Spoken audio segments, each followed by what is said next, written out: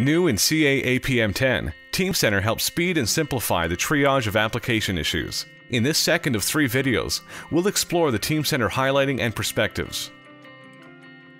In this example, Graham and Michael have reported problems. So we will start with the filter to narrow the map to components owned by Graham and Michael.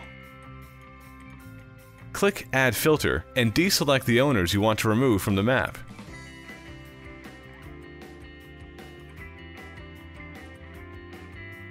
If we also look at location, we can see that all of Michael and Graham's components are in Ipswich or Bradford. Both are showing danger status, so we will leave them in the map and investigate further. Highlighting can show us all components in our filtered map that share an attribute value. We can highlight any basic or custom attribute. I want to see which of these nodes include the owner Michael.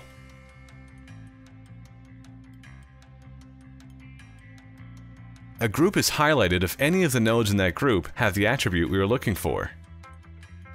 Expand the group to see the nodes which have the attribute we are interested in. Just like filters, highlighting is cumulative, so we can add a second condition. And with that, we are now highlighting just the components owned by Michael that are part of the authentication engine application. We can quickly fit the map to the screen using these buttons. Fit all nodes into the view.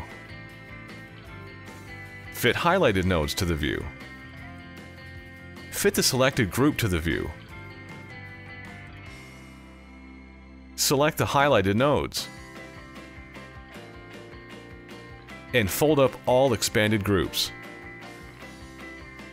At any stage, you can see a summary of the map conditions here.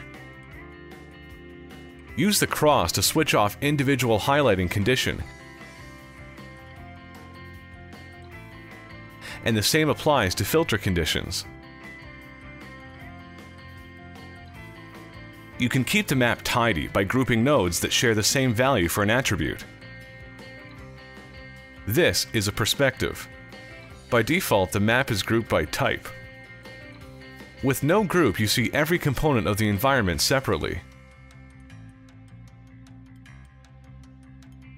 If we view the map from the perspective of owners, Teamcenter will create a group for each owner. All components owned by Michael are in his group. And all components owned by John are in another group. A different perspective, for example, location, might give us a better insight into where problems are coming from.